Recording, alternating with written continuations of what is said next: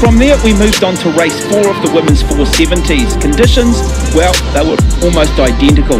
Lumpy seas, a good solid breeze, tough conditions.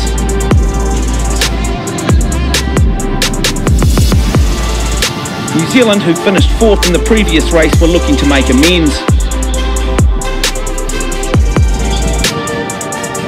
But heading round the first mark, it was the Netherlands.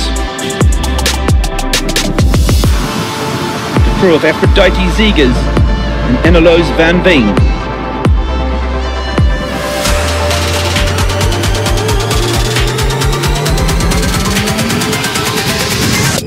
Great Britain almost disappearing behind. Those giant swells would come around the top mark in 2nd place.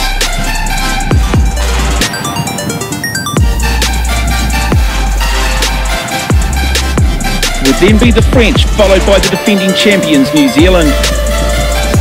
New Zealand, in a sense, were just starting to get into top gear.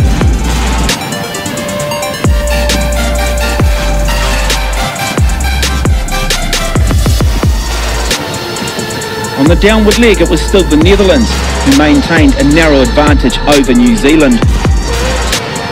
But the gap was closing. Great Britain decided to go the opposite way, the opposite tack. And around the 4th mark, it paid dividends.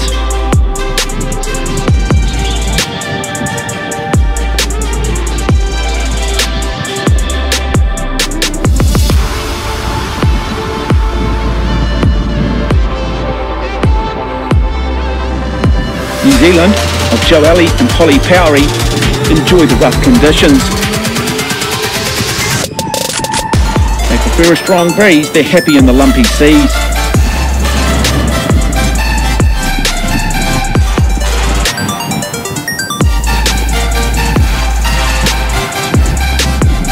The United States just picking up a lovely little runner. It's just not sailing, sometimes it is literally surfing. New Zealand though, all class, and they would take an important victory. Desperate to defend their Olympic title they won 4 years ago. 51-second lead over the United States. And then it would be France, a minute 15 back.